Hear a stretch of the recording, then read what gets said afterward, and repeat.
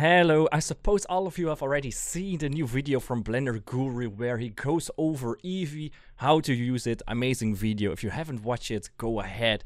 It is incredible and it helps out a lot to start getting used to Eevee.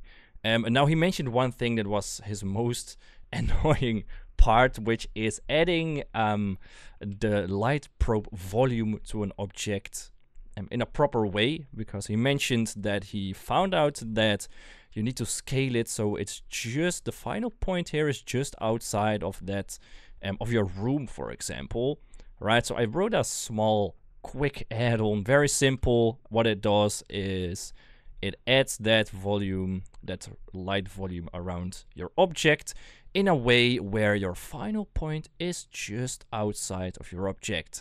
And you can add or reduce your resolutions, right? Your grid spacing, you can set it lower and it will still work fine. You can get it higher to 10 and it will still work fine. It will always add that final point just outside of your object bounds. And you can change that scaling offset as well. If you want it to be more, you can just set this to 0.02, for example, and you'll have slightly more scaling between these points. And you can just play around with the light bleeding, the clipping that happens when you use your what was it, HDRIs, I think.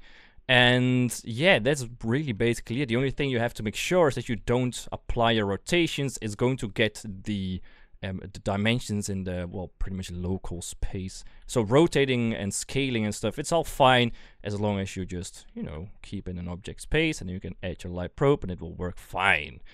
This works for other objects as well, of course, for example, for Suzanne.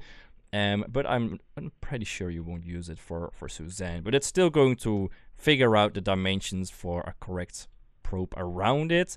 It's just going to get the outside dimensions, right? So this is going to be the square of Suzanne that it's going to see, and it's going to add the probe around it. So the probe is, of course, always a square. So this is as best as it's going to get, I suppose.